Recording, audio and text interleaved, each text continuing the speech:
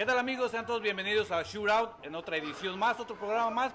Pero bueno, hoy le cambiamos, estamos en la ciudad de Mesquite, justamente en Indoor Soccer World Mesquite, así que seguimos invitando a la gente que venga a conocer el lugar, que venga a participar.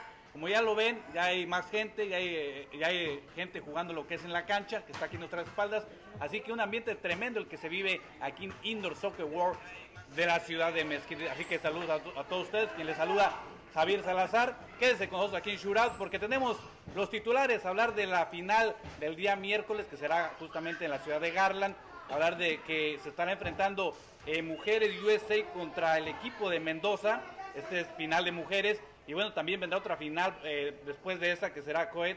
El equipo de Baller estará enfrentando a King Nation. Así que importante hablar de estos encuentros, de estos duelos que estarán llevando en la ciudad de Garland. Y bueno, seguirle marca personal lo que es a Diego Armando Maradona, que ganó 2-0 el equipo de Dorados de Sinaloa, le pegó 2-0 al equipo de Leones Negros de Guadalajara. Así que le seguimos la marca personal al pelusa Diego Armando Maradona. También vamos a hablar, por supuesto, de la Champions, hablar de un equipo muy inconsistente, un equipo que la está pasando muy mal, el equipo del Real Madrid, que pierde 1-0 contra el equipo de CSKA de Moscú. Así que hay que estar atentos a este tipo de partidos. Creo que le sigue faltando muchísimo, y creo que todos vamos a coincidir. Cristiano Ronaldo, que bueno, no jugó con la Juventus, ganó, pero bueno, para mí creo que todos coincidimos. El factor Cristiano Ronaldo le está haciendo falta al equipo del Real Madrid, no solo en la Liga, también aquí en la Champions, que pierde el día de hoy 1-0 contra el CSKA de Moscú. Vamos a hablar también de que al Manchester City le urge ser campeón de la Champions League. ¿Le alcanzará? Usted nos puede decir si le alcanzará a jugar, si le alcanza a este equipo del Manchester City, que está intentando ser campeón, por supuesto. Hablar también lo que nos dejó el Clásico Nacional América-Guadalajara, justamente ya pasando lo que es a la Liga MX. Por ahí todos discuten del penal que paró Gudiño, mal para el americanismo, bien para las Chivas lo festejan. Así que vamos a ver, queremos sus opiniones, ahí nos las pueden dejar a través de la página del Indoor Soccer World Garland, que nos digan cómo les gustó el clásico. La verdad, creen que fue penal, que no fue, así que por ahí nos pueden dejar sus comentarios. Vamos a hablar de las declaraciones de Miguel Herrera, que dice que el gol de Chivas fue el tamaño de una casa, y bueno, yo coincido, creo que la verdad fue fuera de lugar el gol del equipo de Guadalajara. Por aquí a Cortés le da risa, pero bueno, creo que todos sabemos que sí es cierto, pero igual nos pueden dejar ahí sus comentarios. Y bueno, también estaremos hablando de la jornada 12, que habrá un partido expectante, interesante, hablar del equipo de Pumas, que estará jugando contra el equipo de Chivas, así que interesante este duelo. Ya lo jugaron en Copa, lo ganó el equipo de Pumas de visitante, así que también hablar de ese partido. Así que de eso y más vamos a estar hablando aquí en Shootout. Así que voy a presentar ya después de los titulares a mis compañeros, como ya es costumbre. Recuérdalo, hoy estamos aquí en Indoor Soccer World de la ciudad de Mesquite. Así que presento aquí a mi compañero Eddie Sánchez, que atrajo su camiseta de Cruz Azul. Eddie, ¿cómo estás? ¿Qué tal? ¿Qué tal? Muy contento. La máquina pasa a semifinales en la Copa. Pasa sobre los Bravos de Juárez, 2-0. Oye, pero en la Liga, ¿qué pasó con Pachuca? Bueno, un tropezón, no pasa nada. Seguimos de líderes, no pasa nada. No nos pueden alcanzar, por más que damos chances. Bueno, aquí seguimos con el señor Luis Cortés, que antes de comenzar el programa estábamos checando que se viene un clásico en la jornada 12, creo que el clásico poblano. Por ahí Lobos estará enfrentando al equipo de Puebla. Luis Cortés, ¿cómo estás? ¿Qué tal? Buenas noches, saludo a todas las personas que nos están siguiendo y observando a través de Facebook Live.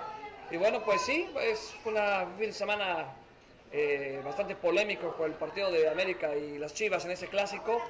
Un gol de Chivas, perdón, dices que del tamaño de una casa. Dijo ¿Eso lo dijo Miguel Herrera? ¿Miguel Herrera? ¿Coincidimos o no? Claro, se le devuelve el gol con el que le ganó el Puebla la semana pasada, 3-2. Empezamos con la polémica. Es el karma. Muy pronto con la polémica. También tenemos al señor Luis Laiza. ¿Qué tal, Luis? ¿Cómo estás? ¿Qué tal? Buenas noches a todos.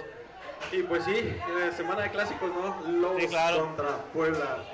Sí, vamos a hablar un poquito. Yo difiero un poco de ustedes de Miguel Herrera. Ya Miguel Herrera está desvariando, ya de hecho ya lo quieren quitar, ya se mete con la prensa, ya como que ya va fuera de lugar todos sus mucho le está perdiendo. Ya está muy enganchado. Se parece a un entrenador que tuve en la UVM. Por ahí puede decir nombres, enganchado, pero hoy, hablando de que hay muchos reventadores en contra de Miguel Herrera. Por acá tenemos también al final al señor Torbellino, el Torbellino que siempre le pega a la América. El Torbellino de la radio. El Torbellino de la radio, para que lo conozcan, los que ya lo conocen, pues para que lo sigan, ¿no? Como él dice. Entonces, Torbellino, ¿qué tal? Buenas noches, señor Javier, buenas noches a los compañeros de esta mesa de Shootout. Le damos la bienvenida a todos ustedes ya que están siguiéndonos en esta transmisión. Se hablaba de la América, se habla ya del Piojo Herrera y su destitución y su desequilibrio mental. Pues le guste o no a la gente, la América está a ver. ¿Cómo que desequilibrio mental? Bueno, a ver, ahí. Es que el señor Laiza dice que ya tiene esquizofrenia, que ya los árbitros. No ponga palabras en su boca que no dijo, Usted ya está metiendo ya con palabras mayores, Para mí el América está haciendo lo que un equipo debe de hacer en el torneo. Les guste o no, no amaneció, dice bien, no amaneció de superlíder, ahora sí, por una falla arbitral en su contra. Era offside, era offside. Y otra cosa, el vestidor está partido, le gusta. Bueno, no. después lo vamos a estar debatiendo. ¿Qué te parece si vamos a empezar con los titulares? Sí. Lo dejamos para después. No vas antes de empezar, si quisiera, ya voy a empezar a producir. Voy a producir. A ver. Quiero aprovechar, por ejemplo, a Vaquero Lara y Juan Salazar. Siempre creo, bueno, Juan Salazar desde que empezamos nos han visto, ¿no? Vaquero Saludos. También empezó a vernos seguido.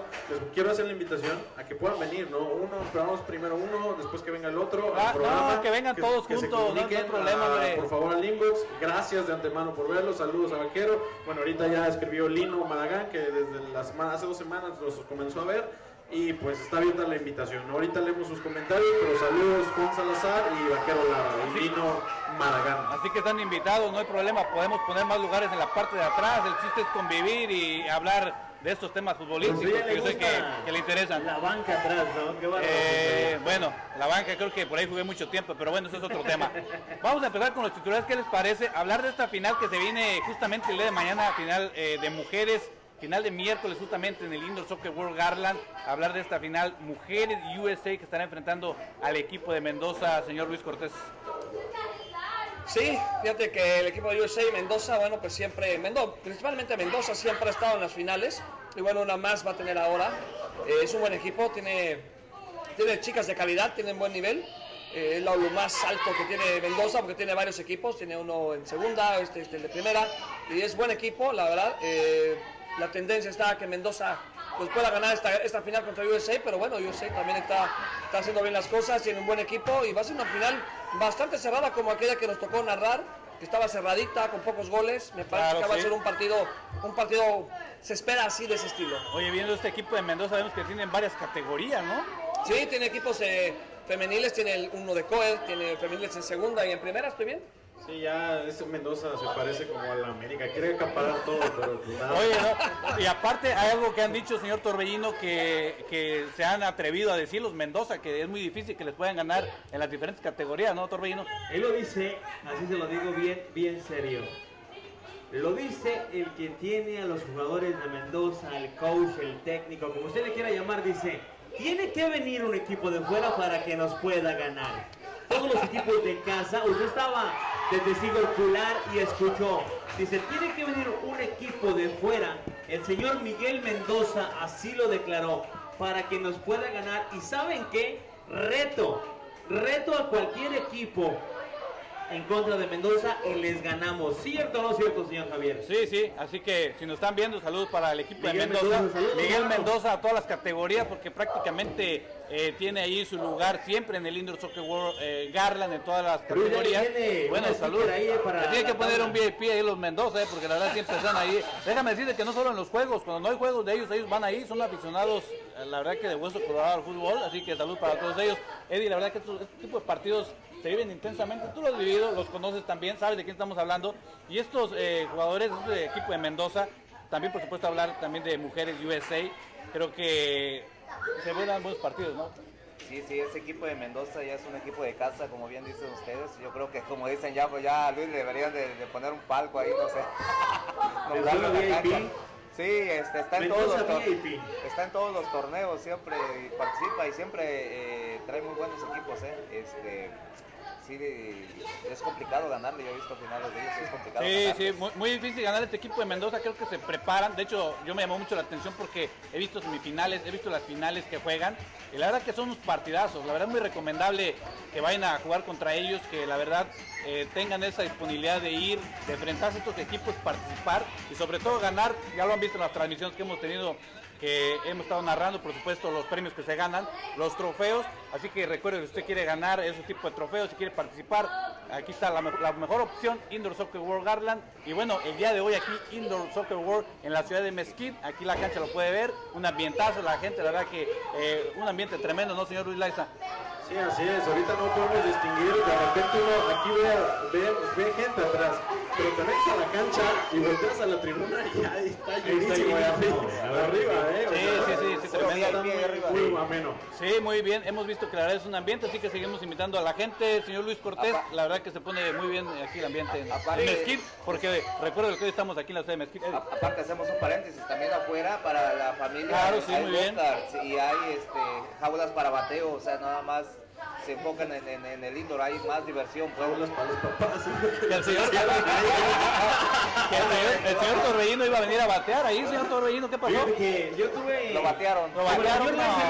No me invitó, tuve que venir yo a pagar, a calar las instalaciones y totalmente recomendable. Me dijo, te voy a dar un pase, Torbellino, y solamente me regaló un tortibono, que vale ahí en taquería La Cabañita, pero bueno. Así es, la verdad que muy contentos y muy felices de estar todavía en este indoor estrenando lo que ya se viene, por cierto, señor Laiza, la gran inauguración. Es algo que la gente tiene que estar muy pendiente, más allá de que usted venga. Fíjese que se viene un torneo, se llama la Copa Estrella. El señor Laiza lo tiene de primicia, les va a contar más detalles. Hablando de los equipos, esto se ha dado gracias a los equipos como Mendoza, equipos como los Quake de Ballers. Son equipos que la verdad siguen trayendo más gente por el gran nivel que presentan jugando. Se van llenando de aficionados y también de fans de ellos, porque son jugadoras. Ahí está una de Quake, de Ballers. Buenísima esta Erika, que es una jugadora. Erika Martínez. Sí. Erika Martínez, buenísima. Ustedes la han visto ahí en las finales. Oye, hablas de un tema muy importante. Tocas algo muy importante. El caso de la verdad que la calidad de jugar fútbol, creo que quien como el señor Luis Cortés que se da cuenta de eso porque seguido está en las canchas. Luis, la verdad que no solo allá en Garland, también aquí en Mesquite, y ya has estado en varios partidos, te das cuenta que la verdad la calidad es tremenda, ¿no? Sí, la verdad, esta final va a estar muy buena de Bowlers contra Kick Nation. La verdad, Bowlers tiene buen equipo. No solo con Erika Martínez, tiene también por ahí a Viridiana Meraz, que también es una chica que juega muy bien, tiene muy buena pegada. Tiene la combinación con los hombres que tienen dentro del terreno de juego. La verdad, hacen un buen conjunto. Es un equipo muy fuerte, difícil de ganarle. Y bueno, Kick Nation también tiene lo suyo, ¿no? Tiene por ahí un par de jugadores interesantes. Está Lili, están algunos jugadores que bueno, también dan el máximo esfuerzo. Y bueno, pues esperamos también una final cerrada como la de mujeres de USA contra créeme lo que va a hacer. Oye, por aquí vemos a Eddie que está por ahí acomodando su camiseta al Cruz Azul. No sé si por ahí necesitaba lavar mi carro y no encontraba algo para sacarlo. De hecho nada más también quiero resaltar un punto. Ya están interactuando en el Facebook. Están preguntando quién fue mejor, Américo o Chivas. Nada más quiero decirles, ahorita vamos a hablar de eso. Está dentro de los titulares, por eso no les hemos contestado, no se nos vayan a desesperar, ahorita lo comentamos. Bueno, yo me puedo adelantar y creo que la América fue mejor. Para todos ustedes los que están preguntando fue mejor. Lo vamos a discutir un poquito más adelante. ¿Qué les parece si vamos a pasar a otro tema? No sé si quieren agregar algo más de estos partidos, señor Luis Laiza. Para que toda la gente se lo sepa y se informe. Los grupos de COEX, los equipos de COEX, ya hubo un torneo, por cierto se lo llevó El Paso. Saludos al Paso, Texas, sí. Claro que sí, viene a jugar. Para que vea usted la competitividad que tenemos ya en Indoor Soccer World de Garland y de Mesquite ahora en para que usted se inscriba. Ya se viene el tiempo de frío, ya se viene el tiempo en que su señora no lo deja salir solo. Bueno, pues es un buen pretexto, ¿no? Para que se venga a jugar fútbol, Luis. Tú has encontrado parejas donde la mujer juega mejor que el esposo, ¿cierto o no es cierto?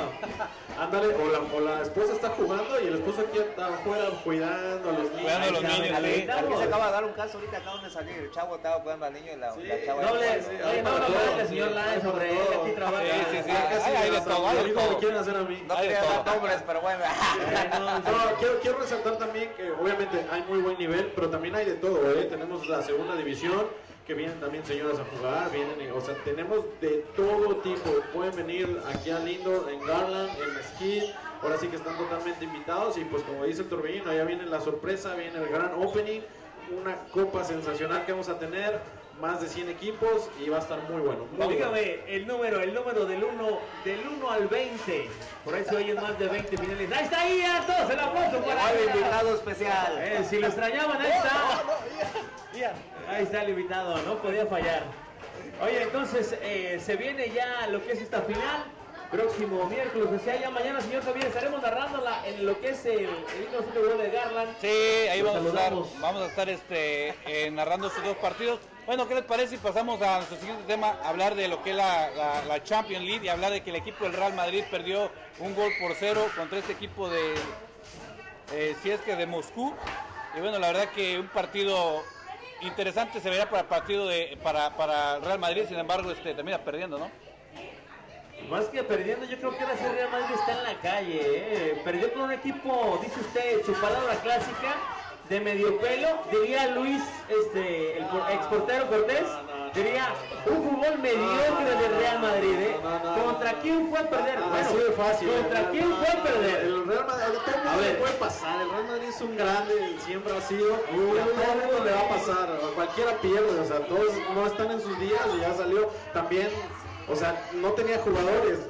Algo que sí voy a recalcar, yo creo que el Madrid subestimó al equipo, pero pues de ahí no va a pasar. Entonces, o sea, al otro ya después Luis, ya con si todo. subestimas a un rival, no habla de tu poca credibilidad a tomar tus adversarios. Digo, es un equipo grande con 5 de la banca, 6 de la banca, hubiera ganado el juego fácilmente. Si se confía o no, yo creo que es más allá del error del mismo Real Madrid. Qué vergüenza que una institución tan cara, una institución con tanto dinero, con tantos jugadores, con tanta infraestructura, señor Luis Cortés, pierda con un equipo de nada. Es ridículo, la verdad. Aunque el Madrid, usted es Barcelona, no me diga que no.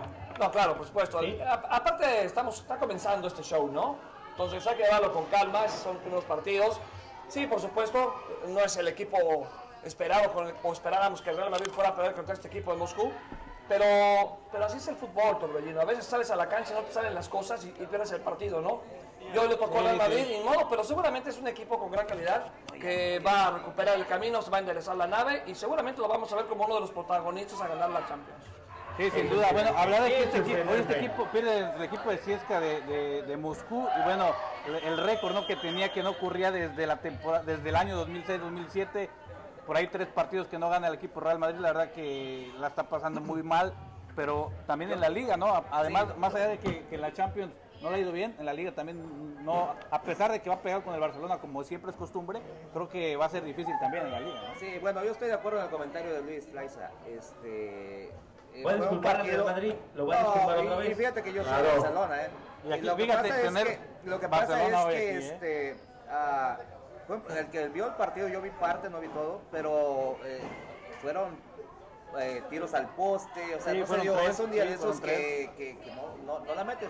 Y el otro equipo trae la suerte a su favor y... Oye, el Real Madrid no podría reajustar, no están preparados para un plan B. Pero no es que el otro equipo haya sido mejor, o sea, es un partido, como dice Luis, que a todo mundo se le da. ¿Quién ganó ese juego?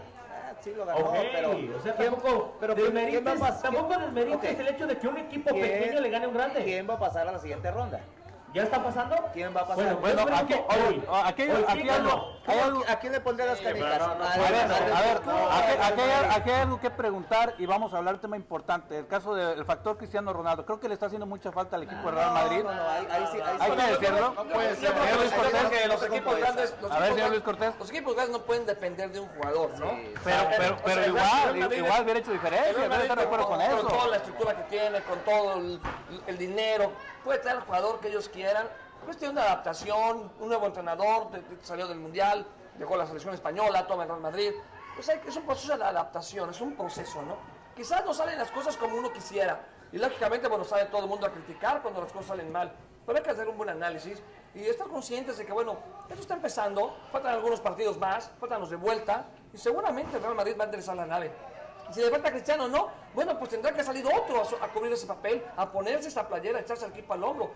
Imagínense que vamos a echarle pretexto, ahora perdimos porque Cristiano no está con nosotros. No, pues estamos en el hoyo, ¿no? Todos son profesionales, se les paga un sueldo para tener resultados y seguramente lo van a hacer. Pero ¿en qué está fallando supuesta? Y se los pregunto a todos y a la gente de las redes sociales, ¿qué le está pasando al Real Madrid? Si no es el factor Cristiano Ronaldo, ¿qué le está pasando entonces? Digo, porque no estás hablando que ya van 3 partidos. Yo creo que va un poco la inexperiencia del entrenador también. Por supuesto, o sea, por supuesto. Imagínate el manejar un grupo de jugadores de ese nivel, o sea, puro jugador de elite, ¿no? Claro, o sea, también al coach pues se le ha de salir. ¿Qué fue lo que pasó? Y dejó en la banca a Luka Modric, no llevó a Sergio Ramos, aparte tenía lastimado a Marcelo y el otro a Bale. O sea, entonces confía, lleva nomás a los demás, dice vamos a ganar contra el CSK, es inexperiencia también de él.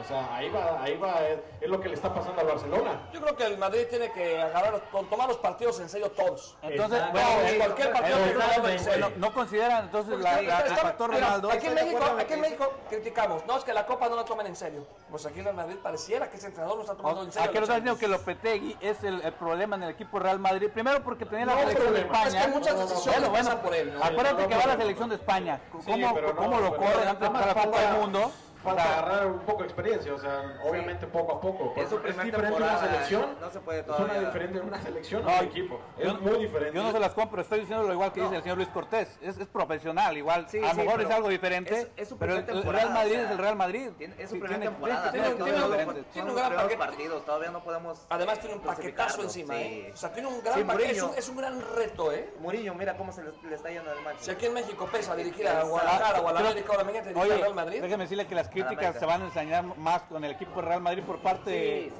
del señor Eddie Sánchez, que bueno, tiene los colores del Barcelona, no por nada puso aquí el balón y bueno, qué decir de la camiseta.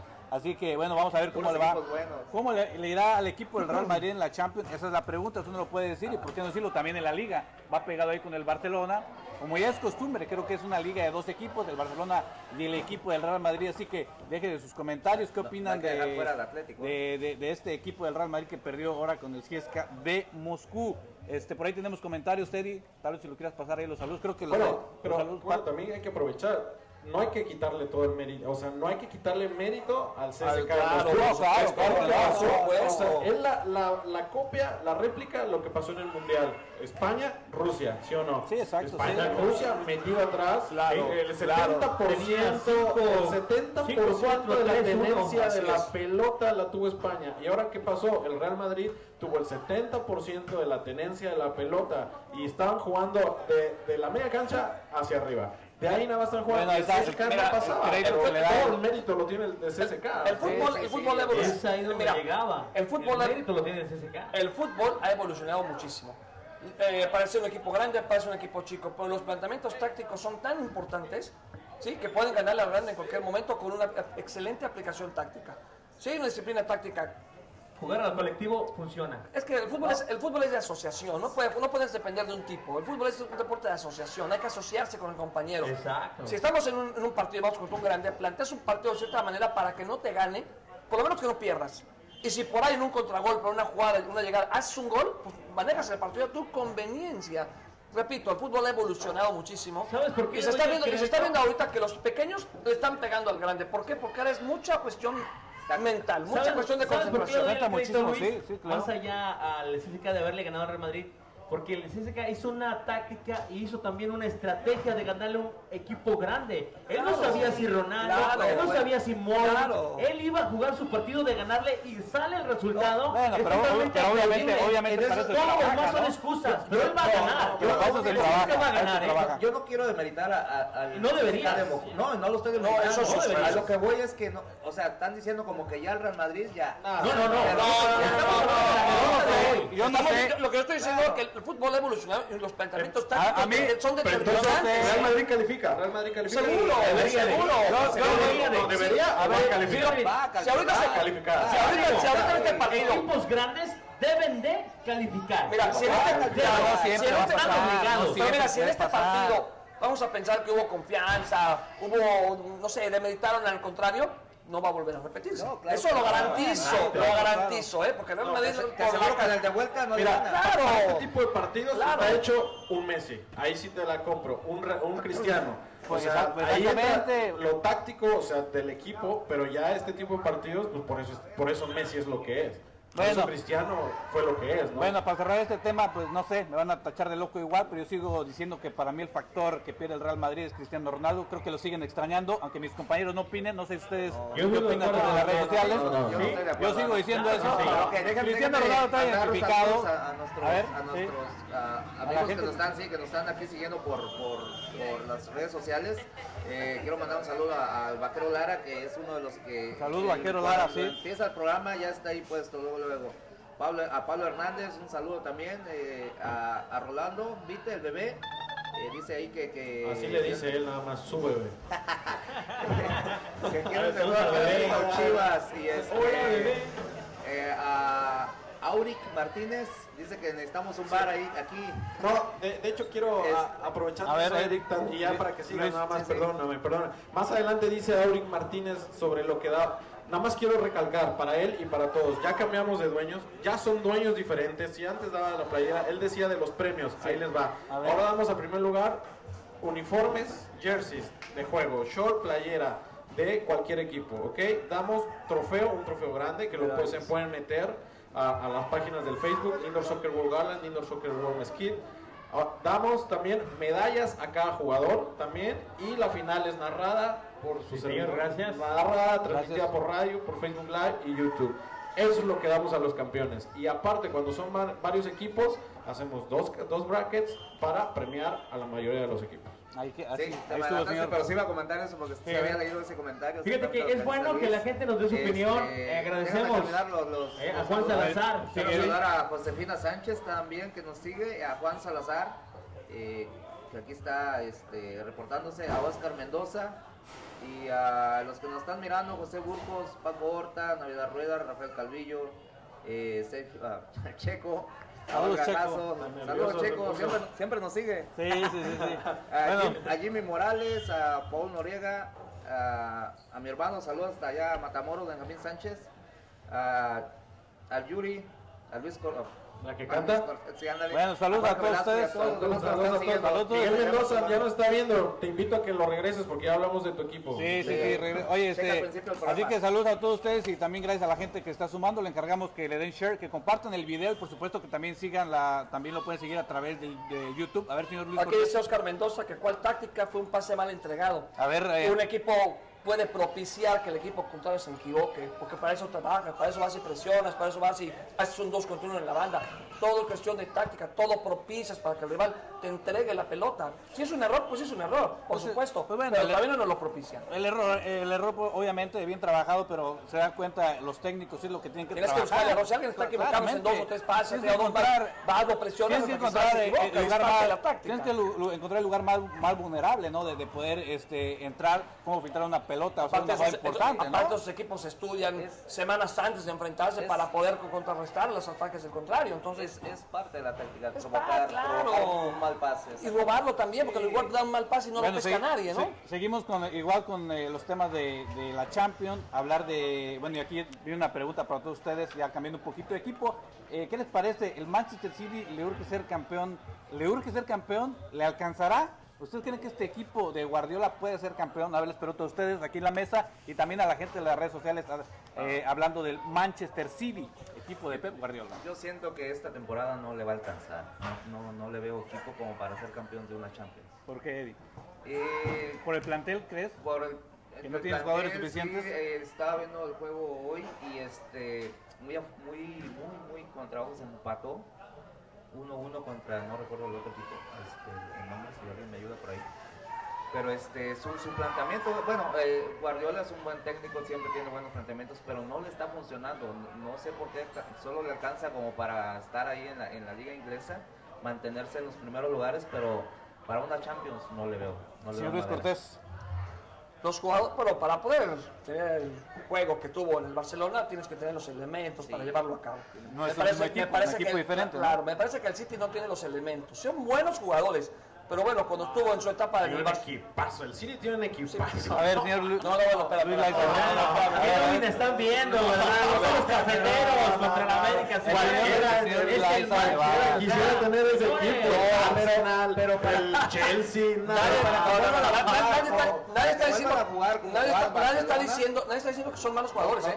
¿Sabes lo que yo sí veo? Puedes tener un jugadorazo y en tu planteamiento táctico a lo mejor no encaja. Es a lo que voy. Sí. O sea, no estoy diciendo que son malos jugadores. Posiblemente Guardiola está tan encasillado en su estilo que a lo mejor los elementos que tiene son para jugar de otra forma. Y los quiere hacer jugar como lo hizo con el Barcelona. No estoy diciendo que son malos jugadores de ninguna manera, ¿eh? Al contrario, son excelentes jugadores, como tú lo dices, cualquiera que quisiera tener esa plantilla. Pero repito, uno como entrenador, si cierta táctica no te está funcionando, pues tienes la obligación de buscar otra forma de enfrentar los partidos. Tienes que ver qué tipo de trabajo táctico vas a hacer, dependiendo los elementos que tengas. No es lo que tú quieras. La táctica lo hacen los elementos que tengas. Si yo quiero jugar de tal manera, pero los jugadores no dan una, pues no voy a poder, mi táctica no va a funcionar. Entonces tengo que hacer de acuerdo a lo que tengo. Y aparte no siempre te puedes parar de la misma manera, aunque te haya funcionado. Por supuesto. El problema del Manchester, ahorita lo digo, es que Guardiola no está trabajando con lo que tiene y no hay armonía en lo que está haciendo. Se refleja. Oiga, pero tiene jugadores buenos, está con Agüero. Lo que pasa es que en España, el fútbol en Inglaterra se juega diferente. Y entonces Pep se quedó con lo de España y lo quiere hacer, pero ya tuvo que haber aprendido. Adaptación. Tiene que estar adaptado a la realidad. Hoy lo que estábamos diciendo, si ves que tu trabajo no te está funcionando, tienes que buscar la forma de cambiarlo de modo que te dé éxito. Pero entonces, hoy se fue muy bien. Lo que sí me queda claro es el entrenador en este momento. Sí me queda claro que ustedes vienen a reventar hoy a los técnicos, a Lopetegui y yo también a y ahorita sigue Herrera y Maradona. Oye, hablando de Herrera, ya vamos a dejar lo que es la Champions, lo que es el fútbol europeo, nos vamos a meter a la Liga de Ascenso, le seguimos el paso a Diego Armando Maradona, el Pelusa, que ganó 2-0 al equipo de Leones Negros, que el señor Laiza, voy a empezar con él porque creo que no le da crédito. ¿Qué le digo? ¿Qué le pareció? No le cabeza de ahí me junto con él. Gana 2-0 el equipo de Dorados de Sinaloa, ahí al mando de Diego Armando Maradona, mejor conocido como el Pelusa para los amigos, y los que también no son amigos, también. Señor Luis Laiza. Sí, mira, yo sigo sin creerle, ¿por qué? Señor, porque le volvió a ganar a un sotanero, el Leones Negros, va en el lugar 11º, va en el lugar 11. ¿A quién le ganó? Ya te dije, el día que le gane al Atlante, el día que le gane a Juárez, a los Bravos de Juárez, okay, el día que le gane a Mendoza, a Mendoza, el día que le gane a Mendoza, entonces sí, la voy a creer. No, el día que le gane a tu seamos serios, por favor. Pues ya que ven, o sea, ya podemos hablar de algo diferente. Lo que yo les puedo decir o sea, sigo insistiendo, tiene que influir en algo, pero no le va a alcanzar. O sea, yo le hago esta pregunta, señor Laiza. ¿Ve mejoría en Dorados desde que llegó Maradona, sí o no? ¿Hay mejoría, sí o no? Tanto lo anímico como lo táctico. Sí, más fiestas. Sí, hay más fiestas. Bueno, hay mejoría, ¿no? Los jugadores llegan más motivados. ¿Vieron lo que pasó un video en el casillero? Donde Maradona está bailando reggaetón, no sé, no lo puedes ver en cualquier lugar. No, pero a él le gusta la fiesta, Fíjate, dio un resultado 2-0, o sea, ha ganado, señor. Pero bueno, también están sumando. Pero mira, el partido estuvo parejo, porque Dorado está en noveno lugar. Y vas con el 11º, bueno, estás parejo. Está parejo, si sí. tú eres el noveno y vas contra el 18, bueno, todavía te creo que es el sotanero. Pero está a 2 lugares, ¿eh? Está a 2 lugares. Pero los dos están abajo. No, Luis. A ver, sí, por supuesto. No es ni los no, a ver, es que no me dejan terminar. A ver, dejen así. A ver, aquí dejen que hable el señor Luis Cortés. El partido fue parejo porque los dos igualmente los diferencia unos puntos más, uno más, uno menos. El partido es parejo. No estoy diciendo con esto que Diego llegó y la solución y sacó la chistera y no es cierto, ¿eh? Hay muchas cosas atrás de eso. Coincido con Luis. Si vas a hacer solución, hay que ganarle a los grandes. No hay que ganarle a los de abajo. Por supuesto que hay que ganarles a los de abajo, pero la prueba más grande va a ser el momento en que le gane a Juárez, que le gane a los equipos que están que están en la punta. Eso Estás hablando va a ser que lo más tiene importante. que ser un parámetro diferente, ¿no? Hay que ganarle al Atlante, hay que ganarle a Juárez, a Mineros, a Cimarrones, a esos gánales. Claro. A él vamos a ver de qué está hecho y que realmente si Diego vino a hacer solución. Porque si viene a pasar de noche, la verdad, insisto, hay material mexicano que puede hacer lo mismo mucho mejor. Pero si perdió contra Alebrijes también, hombre, de Oaxaca también, porque ¿qué estamos hablando? Señor. Es una calza de arena, yo siempre lo he dicho. Alebrijes va en séptimo, Dorados va en noveno y el onceavo va a la UDG. O sea, se está dando ahorita lo lógico. Se le está dando. Es lo lógico, o sea, el de arriba le gana al de abajo, el de... Por supuesto. Lo que sí me queda bien claro, lo lógico. Lo que sí me queda bien, Pero le falta lo bueno, ¿no? oye, le falta. lo que sí me queda bien claro que alguien que tenga preguntas sobre la Liga de Ascenso, aquí está el señor Laiza que viene bien documentado, sigue bien la Liga de Se ha Ascenso. pasado todo el fin de semana viendo Ahí Liga de haciendo Ascenso. sus notas. Ya compré mi canal de cable nomás de Liga de Ascenso. Ya me quitó el puesto. Para el próximo programa, un especialista de Liga de Ascenso, el señor. Otra cosa, Es más, hasta deja de ver los Pumas, ¿eh? Ya no vean los Pumas por ver la Liga de Ascenso. aunque les duela esta noticia, el señor Laiza tiene línea directa con el Pelusa. Sí. Aunque les duela. De hecho, Son amigos en el Face y créeme, yo no la creía, pero es por eso que el señor Laiza apoya tanto, Ya, el Pelusa tiene WhatsApp y ya por eso. Por eso el señor Toledo. Para mí es excelente lo que está haciendo el Pelusa, más allá de los resultados. Yo creo que llegar a un equipo que no era nada, que no es nada en la Liga de Ascenso, tomar esa responsabilidad y mejorarlos, estar empezando ganando y sumando, pues qué bueno, o sea, porque no esperes. Fue un gran jugador, Pelusa, el mejor del mundo, quizás hasta mejor que Pelé, me atrevo a decirlo. A mí sí me gusta cómo juega el Pelusa. Oye, pero es otro tiempo. Luis Cortés lo acaba de decir, el fútbol ha evolucionado. Qué bueno que toma el riesgo, qué bueno que lo quiere hacer. Más allá de lo que digo del resultado y sobre todo lo que pueda conseguir en Dorados, yo le aplaudo al Pelusa que se ponga a trabajar. Yo le aplaudo al Pelusa que llegue a motivar a jóvenes que la verdad lo necesitan. Y qué bueno, si llega lejos, está bien. Usted está abogando mucho por el Pelusa. Sí, mejor invítalo. ¿De verdad los motiva? No, claro. Sí, Luis, claro. Yo puedo Yo poner. creo que le recomiendan los bares que ya. Mira, yo creo que... Su dealer, ¿no? ¿Dónde venden la mejor Maradona puede transmitirte unas excelentes vivencias, puede contarte gran parte de su vida de experiencia, pero eso nada tiene que ver con que el equipo juegue bien, ¿eh? No. O sea, nada tiene que ver. Yo puedo platicarte como un extra. mi experiencia, jugué en un mundial, campeón del mundo, todas las experiencias que son grandiosas las que tiene él, pero a lo mejor al jugador escucharlas por ahí, no sé, pueda motivar. Pueden captar algo, agarrar algo, sí. Pero ¿cuánto tiempo te puede durar eso? Aquí es que trabajar. ¿Sabes por qué? ¿Sabes por qué no te motiva? A lo mejor... Claro que no. No, fíjate. Si llega, por ejemplo, Pelé, te puede motivar, que él te cuente, pero te voy a decir por qué. Que llegue a lo mejor Messi, te motiva.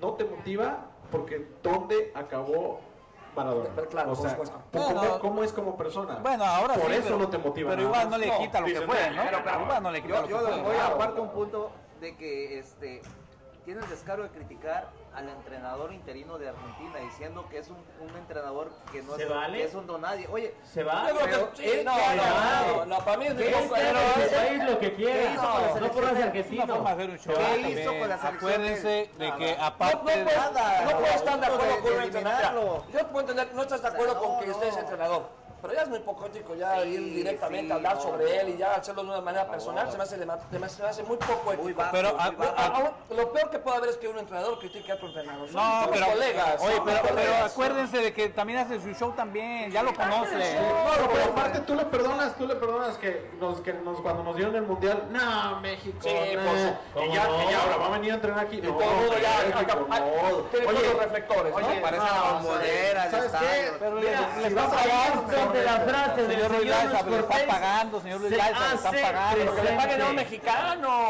¿Por qué lo tienes que traer? Luis, diga tu frase, Luis Cortés, dígalo. Ahí es donde se hace presente la frase del fútbol mexicano que el señor ha dicho. Un fútbol mexicano mediocre. Oye, pero acuérdate que el fútbol mexicano apuesta por muchos extranjeros, en este caso traer entrenadores, jugadores sudamericanos, y el ejemplo está en los argentinos, todos lo sabemos. La verdad que el porcentaje mayor en el fútbol mexicano va a ser argentinos. Y lo siguen haciendo y lo van a seguir haciendo. Ojalá. Si quieren traer un argentino a que dirija la selección mexicana. ¿Está bien?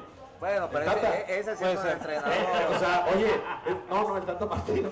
Digo, él tuvo ya a Jonathan dos Santos en el Barcelona. Sí. ¿Sí te acuerdas? Sí. Y por él se quedó Jonathan en el Barcelona, porque él ya se iba a ir, me parece, a la Real Sociedad. Así es. Y entonces no, dice el Tata, ¿sabes qué? No. Ahí me da una seguridad que entonces él le gustan los mexicanos. Entonces digo, bueno, algo le encontró a Jonathan, ¿no? Bueno, ya vamos a dejar al amigo del señor Luis Laiza. A ver, algo más que dice Dulce Sereno que por favor no se peguen tanto el micrófono porque no se escucha. Bueno, ahí está. Gracias, Dulce. Gracias, Dulce. Saludos, gracias por la indicación. Ahí lo vamos a tomar en cuenta ahí junto con producción y que se pueda escuchar mejor para que ustedes puedan disfrutar Dice aquí Juan Salazar, saludo para Juan. Dice, deberían llevar al entrenador de Mendoza. Sí, eso es. Que Daniel le gana a su equipo. Miguel, ¿cuándo vienes, Miguel? Puedes venir el martes que viene, después que traiga el trofeo de primero. Claro, y que lo haga público. A que venga el martes, ¿cómo ves? Sí, yo personalmente lo invito, que venga. Tú vas por él. Yo te traigo, yo te paso por ti a tu casa. Bueno, ahí está. Bueno, les decía, dejamos el tema del buen amigo del señor Luis Laiza, el Pelusa, del Torreino, creo que también aboga mucho por él. Y bueno, esperemos que le vaya bien más que nada por el fútbol mexicano, ¿no? Que tal vez estos jugadores, más que nada los jóvenes, puedan captar algo del talento que tiene el Pelusa, que no lo dudo que lo tiene. Simplemente creo que a veces nos metemos en los temas extracanchas, ¿no? Y criticarle la doble vida que fuera del fútbol ha tenido. Entonces, no se le puede criticar nada en la cancha, pues no hace nada. No, en la cancha fue un jugadorazo, fue un astro. Fue lo que fue. Yo no vi a jugar a Pelé, pero mis ojos vieron jugar a Diego. Y la verdad, Diego era un jugadorazo. Lamentablemente, afuera de la cancha sí dejó mucho que desear. Ahí lo dejamos mejor. La vida futbolística, la vida personal le perjudicó la vida futbolística, porque recordemos que en el Mundial de Estados Unidos fue expulsado cuando echó el doping después de haber un partido contra Grecia, me parece. Fue en Dallas. Donde dijo su frase, me cortaron las piernas. Sí, así es. Señor Torreino, ¿algo? Nada más para decirle a la gente que más allá de lo que el Pelusa haya hecho o va a hacer en Dorados, a mí me da gusto que se ponga a trabajar. También hay que darles oportunidades a las personas públicas. Como dijo Luis, algo muy cierto, no se le puede criticar nada futbolísticamente hablando. Y yo les pregunto, ¿está entrenando un equipo de fútbol? Entonces hay que darle chance. Su vida personal queda atrás, afuera de la cancha, nadie es perfecto. Él no lo está entrenando. Así que... Por ahí está Isla, ¿no? Ahí está recibiendo un sueldo por el entrenador. Vamos a ver qué sigue haciendo, ¿no? Ojalá me calle, me tape la boca Maradona. Diego no viene solo, tiene un equipo multidisciplinario que lo está ayudando muchísimo. El Alberto Isla, es el asistente. Por supuesto. Diego para mí es el de los reflectores. Los que están haciendo el trabajo son los que están atrás de él. Contrátame, Diego. Es de la ciudad. Bueno, ahí dejamos el tema. ¿Qué les parece si entramos a algo que fue muy polémico, que fue muy hablado y se sigue hablando? Lo que dejó el Clásico Nacional, América contra Guadalajara, Chivas América, Chivas Águilas, como usted le quiera llamar. Bueno, que queda empatado 1-1. Creo que la polémica por ahí del fuera de lugar, por ahí el penal fallado por parte de este jugador colombiano, Mateus Uribe. Así que, bueno, queda 1-1. ¿Justo o no? ¿Cómo les pareció el Clásico? ¿Sabes qué tengo que comentar? A ver si no se enojan, Suéltalo. Voy a comentar lo mismo que Tigres y Monterrey, lo mismo del América y Chivas. No. A ver, adelante.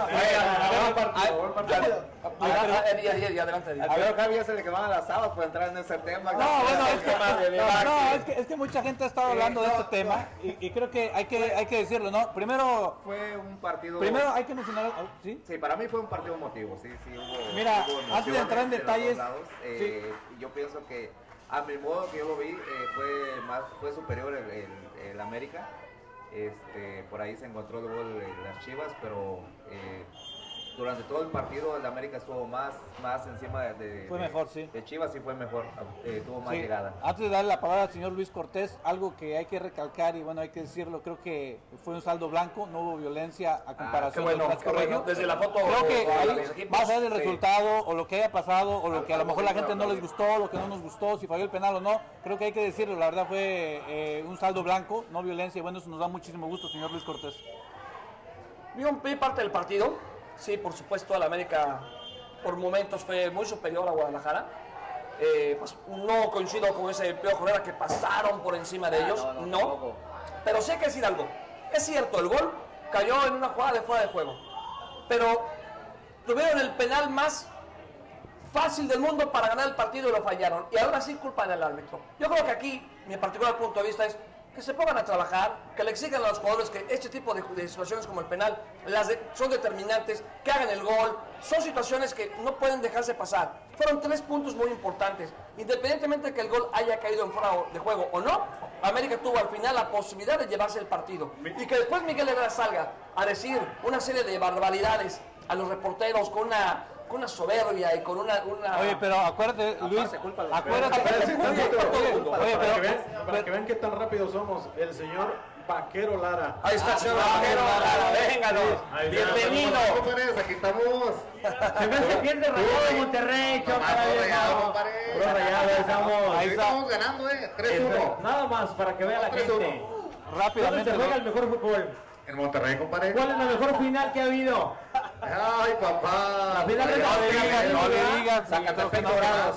Ya está, Vamos a ver a todos, y saludos a la raza regia. Eso. ¿Y a qué? ¿Se va a hacer o no se va a hacer? No, ya no. ¿Qué va a hacer, compadre? No, ya no. Solo quiero dar un punto. Acá el Vaquero Lara es el primero que siempre se conecta. Oye, gracias, en cada Vaquero, programa, gracias. y se lo queremos Es el fan número 1. Ahí está, sí. Gracias, Vaquero, mira. Te regalamos un balón de lindo. Ahí está. Eso es todo. Patrocinado por el torbellino de la radio. Gracias. Oye, del programa Shootout para que vean. ya dejamos al Vaquero que Gracias al Vaquero por quedó contento sintonizarnos, ahí con su quedó contento ahí con su balón. Ahí está. Gracias. La siguiente semana. Oye, ese nomás era para limpiar el coche. Ya no te huele. La siguiente Dice que te la cambia. La siguiente semana ya no se conecta.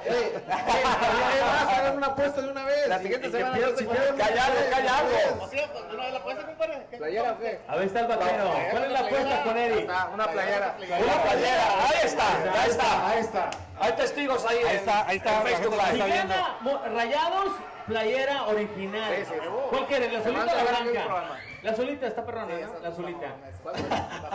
Azul. Y si pierde, ¿verdad? La de Cruz Azul. El azul. Es ¿Blanca o azul, mi rey? La azul.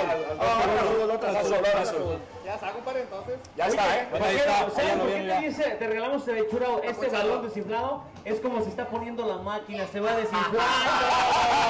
Espérame, no. Porque eso no es está. él, porque así está el equipo de Monterrey. ¿verdad? No, es porque el Torbellino tiene pasar regiomontano. El Torbellino.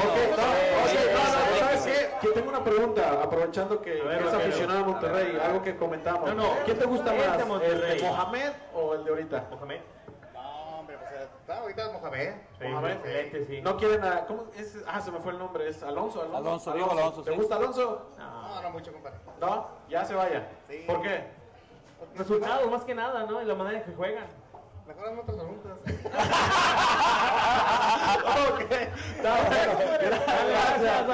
Ahí está la apuesta con el Vaquero. Seguimos en el tema del Clásico Nacional América Chivas y le pregunto al señor Luis Laiza, en realidad, ¿este fuera de lugar fue al tamaño de una casa como lo dijo Miguel Herrera? Porque yo sé que lo quiere reventar. Yo creo que... Herrera le traigo unas... A ver.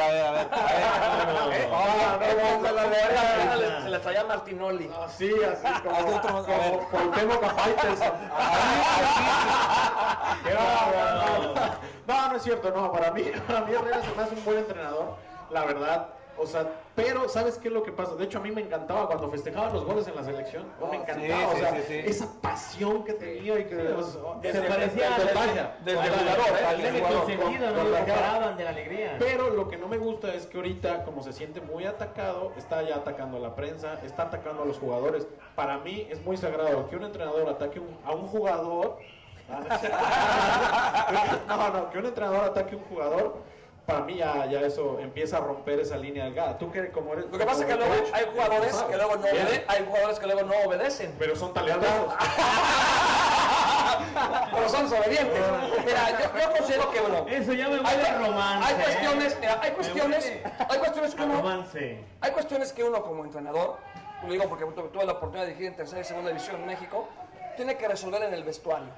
No puedes salir a la rueda de prensa y ventilar a tu propia gente. ¿Por qué? Porque lo único que vas a ganar es que esa gente se ponga en tu contra. Si de por sí en América está haciendo un buen papel, pues entonces puede caerse la nave y en vez de buscar el campeonato o repetir un buen desempeño como lo tuvo en América en su primera etapa, Miguel, pues no lo va a tener.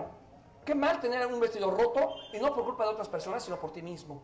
Eso es lo peor que le puede pasar a Miguel Herrera al salir y ventilar a sus jugadores. Sí, hay que exigirles, repito, todo eso es en el vestuario. Vas, les exiges, les gritas, lo que necesites hacer, pero no salgas a la prensa, a la gente, a la prensa nacional, porque ESPN, Fox Sports, todo el mundo lo va a transmitir tirándole a tu jugador. Porque hubo dos cosas, ¿no? Lo que tú mencionas de tirar a los jugadores. Primero lo de Vargas cuando queda eliminado en contra de los Bravos de Juárez. La segunda vez cuando cuando empata este clásico y que le echa la culpa por ahí al colombiano Uribe, ¿no? Torbellino. Saludos. A la tiendita que nos está patrocinando las Rose Candy. Gracias. A ver, Torbellino, aviéntesela de una vez. El mío era el Guerrero Rey, no sean payasos. Para mí, pero ya se lo Torbellino, aviéntesela una vez lo de Rose Candy de una vez. Mira, voy a ser bien honesto y no quiero que me malinterpreten. Yo le doy totalmente la razón al Pío Herrera.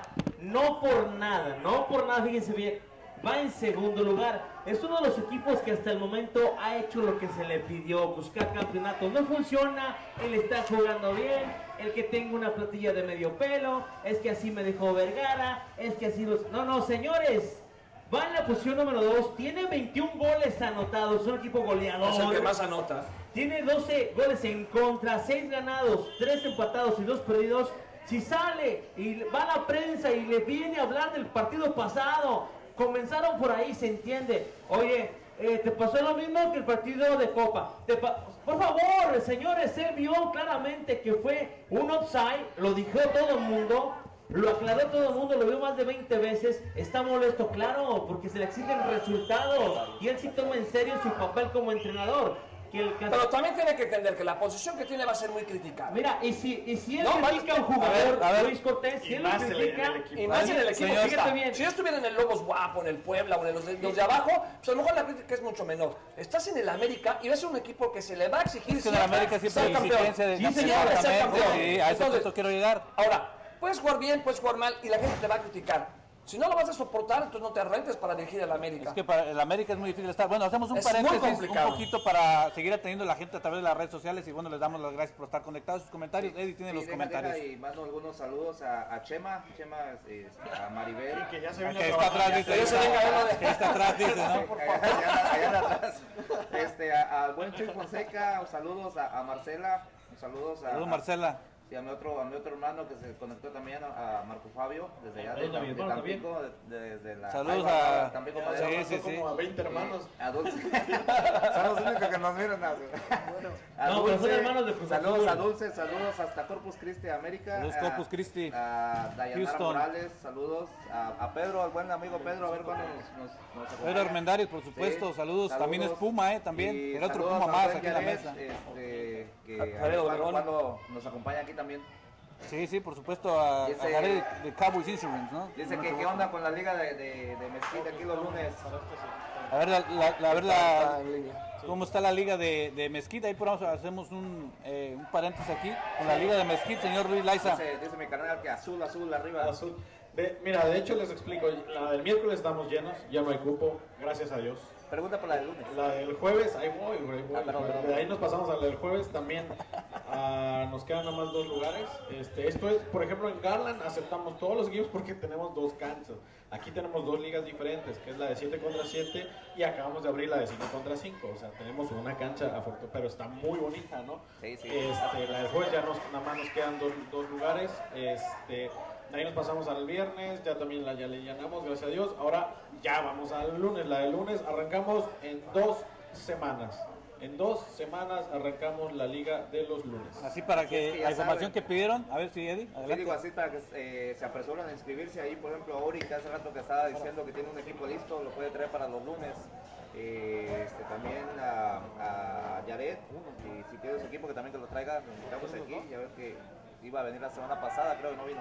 Quiero aprovechar también para mandar saludos a Richard Kings, al buen Ricardo, y a Mariela Villanueva. Saludos a todos ellos. García dice que arriba la América, papá. Claro, arriba el América, tú sabes. Bueno, claro, hay que decirlo. Seguimos igual con el tema del América y creo que todos coincidimos. El América creo que fue mejor, fue superior, me atrevo a decirlo porque así fue. Creo que acá yo siempre lo he dicho, no estamos para salvar a nadie. Si el América se equivoca, juega bien o mal, lo vamos a decir. En este caso su servidor siempre lo ha hecho. Y bueno, el América creo que jugó muy bien, creo que le pasó por encima a Chivas. No hay que meterse tanto en los temas de arbitraje, creo que eso hay que dejarlos de lado.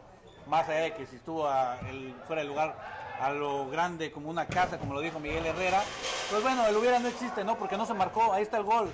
El penal me parece que bien marcado, ¿no? Lo de Gudiño ahí llega tarde, después recomponen tapar lo que es la pena máxima y se termina. Creo que eso fue la historia. Pero ¿qué les parece? Seguimos hablando igual del tema, pero ya hablamos específicamente del América, de Miguel Herrera. ¿Cómo ven? Les pregunto a ustedes. A ver, Luis. Pero bueno, también lo que está haciendo Miguel Herrera, bueno, fue fuera de lugar. Pues ya está dando patadas de ahogado. ¿A poco falló? ¿Para qué fallan el penal? Si hubiera fallado el penal, ¿hubiera dicho lo del fuera de lugar? Oye, pero no, mira,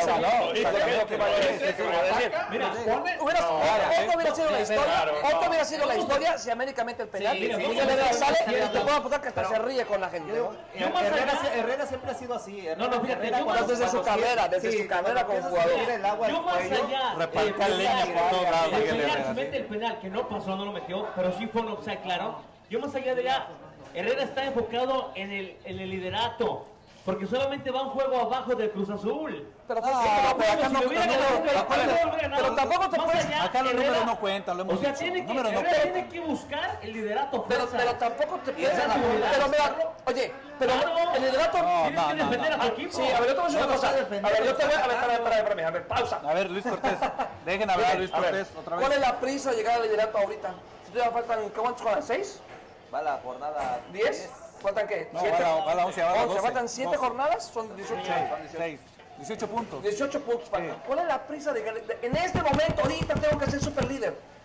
Calma.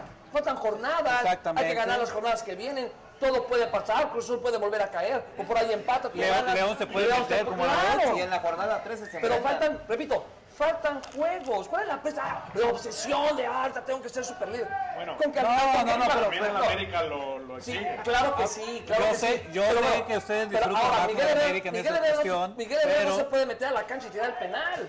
Su jugador tiene que meter el penal porque dice, pero no lo hizo. Entonces, ¿y tú para qué estás? No puedes decir que va a patear otro. Eso sí estoy de acuerdo. Pero si un jugador a veces porque te ha de haber pasado, tíralo tú. No, sí, no, pero yo estoy seguro de que tiene confianza, sí. Claro,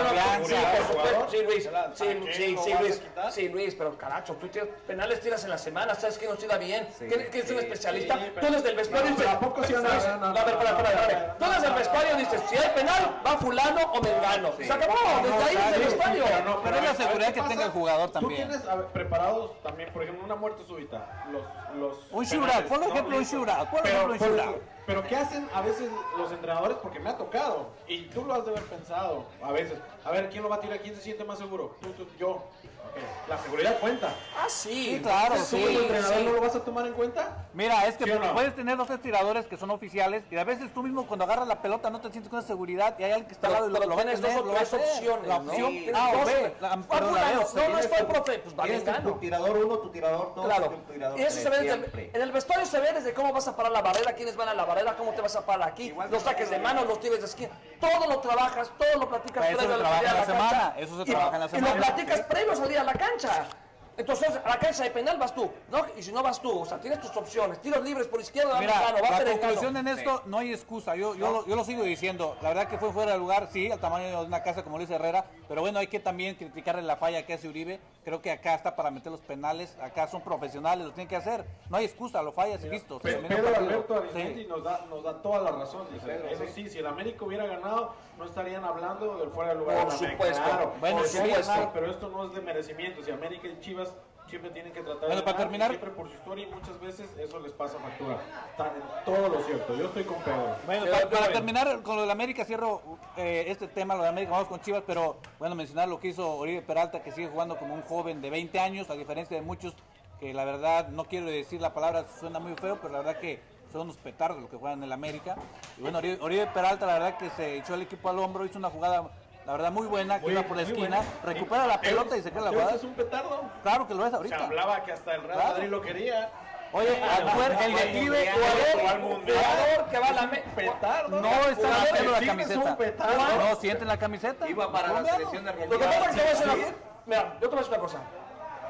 Hay jugadores que son buenísimos en su club y han llegado a la América y ya sé por dónde vas, ya sé por dónde vas, ya sé por dónde vas. A ver, espérame, dame chance. Dale, a ver. Y han desaparecido. Sí. Oribe, al principio, hubo un momento que América pasaba desapercibido. Ahorita se está echando el equipo al hombro. Qué bueno lo que está haciendo por el club. Qué bueno. Ojalá eso lo contagie y los chamacos, que son los que van a hacer el futuro de la América, tómenle esa actitud. Aprendan lo que está haciendo un señor que a su edad se está rompiendo la madre, ¿sí? La madre más que cualquier novato. Oye, carajo, yo como novato quiero jugar, tengo que romperme la madre. Bueno, pues no lo hicieron, ¿eh? No lo hicieron. Pero es que si los patean en los entrenamientos, ¿cómo? Ah, bueno, eso ya es otro tema. Eso es parte del show. Eso es parte del show. Pero también para que Oye, vamos Ya a lo hablamos en un programa. Ya hablamos para la gente. Oye, ya hablamos de eso específicamente de la América. Lo dijo Luis Cortés que hay que tener calma. Para mí, yo creo que en este torneo los equipos se han presentado bien, han estado jugando los equipos grandes. Están, fíjate bien, Cruz Azul en primer lugar, solamente tiene 23 puntos, América tiene 21, Santos tiene 21, el equipo de Monterrey 20, el equipo de Pumas 19, Toluca 19 y Tigres 18, Pachuca 15 y demás están abajo. Qué bueno que los equipos grandes se están haciendo presente en este torneo. Qué bueno que las toman las cosas en serio. Ya de hablar si Herrera o no Herrera, o el América o Chivas como el juego pasado, hay errores arbitrales. Yo creo que ya se olvidaron los errores arbitrales, pero en este torneo es cuando más errores arbitrales han afectado equipos del resultado. Siempre ha habido, y luego pues créemelo, pero más este torneo. Errores arbitrales. Un tache para el arbitraje mexicano. No conozco yo un árbitro perfecto. Oye, Yo aquí, aquí, pero no Super Bowl de gala. Ese sí es bueno. No se ríe, señor Leite, que le ven la oye, pero hablando de verdad, ¿y el VAR? Poniéndonos serios, los errores arbitrales siempre van a existir. Sí, siempre. O sea, con VAR y sin VAR. eso forma parte del juego. Ya viene el VAR. Bueno, pero el VAR no lo utilizaron. Dijeron que solamente iba a hacer prueba, un test, nada más. No lo utilizaron. Bueno, no iba a contar. vuelvo a lo mismo. Los errores arbitrales ahí están. Y ¿sabes qué? Siempre van a estar ahí porque no se van a terminar. Nunca. Y hay que aprender a jugar con los errores arbitrales y los errores de tus compañeros. ¿Se equivocan los árbitros? Sí. Hoy se equivocaron. La semana pasada se equivocaron con el Puebla, hoy se equivocaron con la América. La siguiente semana se van a equivocar con otro equipo. Porque así es el fútbol. Y el que lo pueda entender, qué bien. Y el que no, pues no va a ser gente nunca de fútbol. Bueno, vamos a dejarlo de América. Está bien esto, ¿sabes qué? Porque genera polémica, le da tema a la prensa, nos da tema a nosotros. Claro. Vamos a dejarlo de América. Vamos a hablar. Dice a Alberto Armendáriz que no es lo mismo, Pedro, que no es lo mismo tirar un penalti en un entrenamiento que en un clásico. Para eso se les paga, para eso entrenan, para eso se les paga. Discúlpame, o sea, para eso se les paga. A mí me pagaban para sacar los balones de la portería y lo hice. A él le están pagando para que en el momento decisivo meta el penal que le dé los 3 puntos a su equipo. Si vamos a empezar a justificar, es que es diferente. No es diferente, porque para eso se preparan, para eso se les paga los miles de pesos que se les dan para que en esos momentos demuestren la calidad que tienen como jugadores. ¿Como cuántos miles más o menos ganaría No sé. el que tiró? No hay que meter. El penal porque lo quería el Real Madrid. ¿Cuánto creen que? No hay que meter en Mateo se cifras. llevara? No hay que meter en Eso, cifras. el fútbol ahorita tiene cifras estratosféricas. No Sí, puedo decir no puedo exactamente meter en cuánto, cifras. pero sí puedo decir que están sobrevalorados, sobrepasados. Mateus no tiene disculpa de haber fallado el penal. Por supuesto que no. Bueno, ya dejamos ese punto. Vamos a hablar de las Chivas. ¿Qué les pareció a las Chivas? Le pregunto también a la gente. Porque también hay gente. Oye, espérame. Michel Platini lo falló con Brasil en el 86. Maradona lo Ya falló dejamos- con Checoslovaquia en el 90. Entonces, Ya viene muy. García pelo loco. Ya, dejamos. Ok. En el 94. Y si nos vamos El mundial. y si nos vamos al 86, falló Fernando Quirarte, falló y entonces Ya olvídense de los penales. Vamos a hablar del equipo. Pero ¿por qué Ya. se les paga? Porque para eso se les paga. A ver, ¿qué justificas a los demás? No, ya Yo no estoy terminamos eso. justificando. Entonces, Yo no te digo, porque todo el mundo falla. sí, por supuesto. Parece que, se les a ver, paga.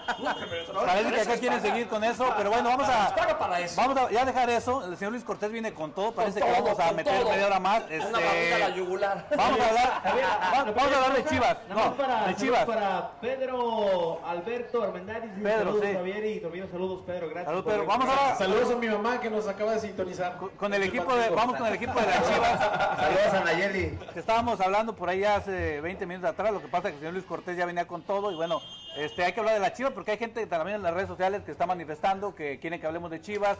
Creo que el equipo de Chivas, más allá del resultado, cumplió, no perdió el partido. Creo que hay que hablar de Gudiño, un prospecto que viene para la portería. Y bueno, Chivas termina empatando, no sé a ustedes cómo les parece. Para mí el trabajo de Chivas se me hace un trabajo mediocre por los números que tiene, se me hace un trabajo pésimo. Claro que sí, Javier, mira, tiene 15 goles a favor, 14 en contra.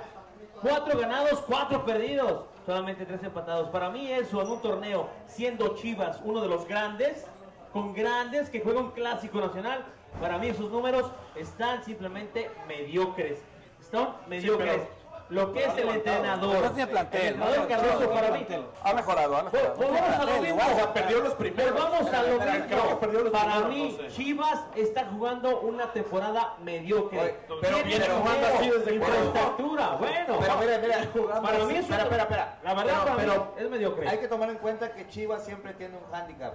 Siempre se tiene un punto menos, por decirlo así. Porque ellos juegan con puros mexicanos. Los estás despreciando. A lo que voy, ya lo dijo Génica, ya lo dijo Lisiado. Somos lisiados. No, eso no. Hashtag Eddie. No. Eddie y su handicap. Dejen hablar a Eddie. A ver, dejen hablar a Eddie. A ver, Eddie. A lo que voy es que a Chivas no puede comprar los mejores mexicanos que hay. ¿Por qué? Porque cuando va sobre una oferta sobre X jugador, se lo sobrevaloran. Se lo ponen más caro. Saben que va para Chivas porque es lo único que puede comprar. Entonces, ok, si cuesta 10, ok, se lo ponemos en 20. Y no es el patito feo del fútbol mexicano. Ay, cosita. Se aprovecha. Esta vez de plantel no le doy Chivas. Que suelta el dinero, Vergara. El dinero tiene una infraestructura grande. Tiene un live, tiene un estadio enorme que hace eventos. Tiene un equipo grande, es un equipo de leyenda. Esos números que presenta Cardoso, ese sí es un entrenador de medio pelo. Es más, yo propongo que se vaya Luis Cortés a dirigir a Chivas y juega mejor. No te confundas con todo. Y se van a dar dinero. Ahora ya podemos venir a la nota a decir cualquier cosa. No, eso no, hay que ponernos serios. ¿De qué se trata? Hay que ponernos serios. Oye, no es en serio, porque Luis Cortés fue entrenador. Luis Cortés fue entrenador de primera y segunda división. Segunda y tercera, no, espérame, porque dice Pedro, nadie los obliga a que jueguen con puro mexicano, esa es cosa vieja. Bueno, ahí sí, yo no le voy a las Chivas, yo no le voy a las Chivas, pero ahí sí se lo respeto. El jugar con mexicanos es una tradición y es algo que le caracteriza a la Chivas. Estamos hablando, a ver, y solamente por eso yo estaría orgulloso que la Chivas nos representara en la Copa Libertadores, en cualquier torneo. ¿Por qué se fue Pizarro a Monterrey? ¿Por qué se fue Pizarro? Porque le ofrecieron más dinero. ¿No le ofrecieron? Porque le ofrecieron más No le dinero. ofrecieron, se tiene que buscar el oye, futuro. pero bueno, eso fue parte de la filosofía, ¿no? Vergara está pasando por una crisis dinero. económica. No le va a poder pagar el sueldo que le estaba ofreciendo Monterrey. Entonces, tienes que dejar ir al a jugador. la esposa de Vergara, devuélvale el dinero. El problema es que le dio más poder a su mujer del que se merecía. ¿Y de qué le sirve a Pizarro? Se lo comió. Monterrey? ¿Está de super líder o qué? Claro, no le sirvió ¿Es de el nada. mejor jugador de la liga o qué? A ver, Aparte fueron ¿El mejor campeones equipo de la liga o qué? Estás hablando de una estructura, Eric. ¿Por dónde compra? Eric, estás hablando de una estructura. ¿Cuánto invierte Monterrey? Mucho ¿Y dónde dinero. está? ¿Ha llegado a finales? ¿A dónde está? ¿Más Pero que Chivas? ¿A dónde está ahorita? Pero el que metas mucho dinero te garantiza que vas a llegar al estadio. Pero no tiene más Por campeonatos supuesto. que Chivas. Bueno. Ok, bueno. entonces, ¿a qué estamos hablando? Entonces, por los Entonces, ¿de qué 12 estamos hablando? campeonatos viejos de las Chivas del 70 para abajo, entonces juega mejor Chivas. El equipo de Chivas. pero acá Monterrey ya Los perdió. campeonatos tiene la América Eso- con extranjeros. Eso no tiene nada que ver. O sea, Exacto. mira, la filosofía de Guadalajara ha sido jugar con mexicanos, sí, pero es eso una no tiene nada tradición. que ver, es una tradición. Una tradición, Pero eso no tiene que justificar lo que ha tenido. El plantel a lo mejor no lo dieron tanto, tiene buen técnico, creo que fue mejor como jugador, pero bueno, así es Chivas. O sea, es lo que hay. Eso podemos decirlo. Ahora en este torneo es lo que hay. Es lo A lo que hay. mejor no nos Chivas, puede ¿no? gustar, y tienes razón. El que dirige a Guadalajara tiene una gran responsabilidad. Pasa lo mismo con el Piojo Herrera, en la América. Le dices a Chivas, te van a exigir ser campeón, te van a exigir estar en el superliderato. Y tú como directivo, caramba, debes tener un plan, un perfil de entrenador que necesitas para tu club. Me parece que Vergara solo navega entre entrenadores y no encuentra el ideal. ¿Por qué? Porque no tiene ni siquiera pensado qué tipo de entrenador es para el club. ¿Ustedes escucharon las palabras de Pepe Cardoso en la conferencia de prensa? ¿Lo escucharon? ¿Recuerdan qué dijo? ¿Saben por qué no? porque simplemente aduló a la prensa. Sí, en América muy bien, juega muy bien, tuvimos una, la metimos, tuvimos suerte, venimos jugando excelente. Se echó atrás Cardoso, hombre. Se echó atrás. Gracias a Dios. No tiene carácter. No, habló bien del América, además de lo bueno que pudo serle en el campo. Él salió ganando, el equipo de Chivas salió ganando. Salió que estaba tirando la carrera de la América, pues él empató. Él salió beneficiado, él vino a no perder y no perdió. Y se va contento y nos podrá gustar o no. Él y así pasa. Objetivo. Claro. ¿El América no? Claro. Bueno, yo creo que aparte de la tradición que tienen las Chivas, tienen que seguir trabajando en lo que antes era, que son las fuerzas. Era un gran semillero. Sí, claro, ya lo dejaron porque creo se me fue el nombre, el güero real.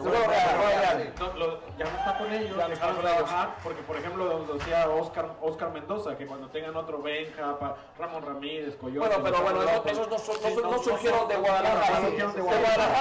De Guadalajara surgió Manuel Vidrio, Joel Sánchez, Nacho Vázquez. Y ellos jugaron con ellos. El Bofo no salió de ahí. Ellos los acompañaban. Claro. Entonces, todo eso tiene que volver a trabajar las Chivas. Pero Guadalajara durante mucho tiempo fue muy buen semillero. Ahora, la federación está dándole la torre a las jóvenes promesas, porque al tener demasiados extranjeros en la cancha, los equipos están preocupándose primero por llenar la grada, y quien te va a llenar la grada va a ser el extranjero. ¿Dónde queda el trabajo de fuerzas básicas si de los 11 que están en la cancha puedes tener 9 extranjeros? ¿En dónde caramba vas a meter al novato?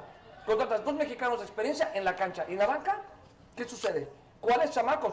¿Dónde está el debut? ¿Dónde está el roce? ¿Dónde está el semillero? ¿Qué pasa con el que sale del sub-20 si no tiene cabida en primer equipo? ¿A dónde va a acabar? En Liga de Ascenso. En Liga de Ascenso.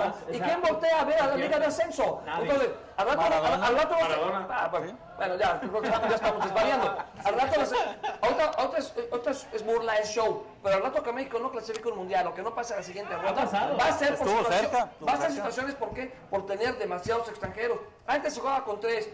Señor Luis Cortés, pero eso cambió a 4, pero eso después nunca a 5, ahora son, no, a terminar claro, eso. El problema es que, vuelvo a lo mismo, la federación no se preocupa por lo deportivo, están preocupados por lo económico, y lo que les entre, ellos son felices, así que les vaya a la mexicana.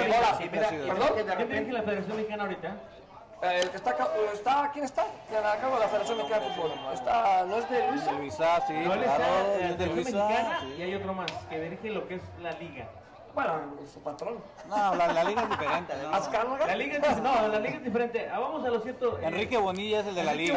Enrique Bonilla. Pero es muy diferente la liga. La federación es más importante en este caso. La federación dijo, mira, vamos a exponer a estos jugadores jóvenes, los llevaron a jugar esos 2 partidos, vienen 4 más. Fue algo que expusieron jóvenes de talento mexicano. Volvemos a lo mismo. ¿Quién te llena la grada? Esto se está convirtiendo simplemente en generar dinero, en traer extranjeros. Y aquí podemos pasarnos toda la noche hablando de lo mismo, mientras no hay un cambio. El problema es que lo que hicieron hacer... no cambio en la regla de cuántos jugadores extranjeros puedes tener en la cancha, yo creo que por ahí se pueden mejorar las cosas. Lo que hicieron hacer... limitar a los jugadores extranjeros en la cancha. Ya una vez lo hicieron. ¿Se acuerdan? Una vez lo hicieron y hubo más jugadores mexicanos. Vamos con la Volpe, con Atlas, debutó muchísimos jóvenes, sacó muchos porteros cuando cambió esta regla. Ya no está, ya se fue por dinero y ve lo que estamos pasando ahorita. Hubo un tiempo que tenías la obligación de tener un menor de 20 años en la cancha. Bueno, la regla. Era una regla. Y el único... ¿Cuántos minutos tenía? Sí, por supuesto. A ver, es que mira, mira, yo sí. dirigí en tercera división y ahí tienes que jugar forzosamente con 2 menores y un mediano. Estás teniendo gente joven, 15 y 16 años. Y los demás son 17, 18, 19. Sí, las categorías más grandes. En segunda pasa exactamente lo mismo, ¿no? Tienes la obligación de tener menores en la cancha.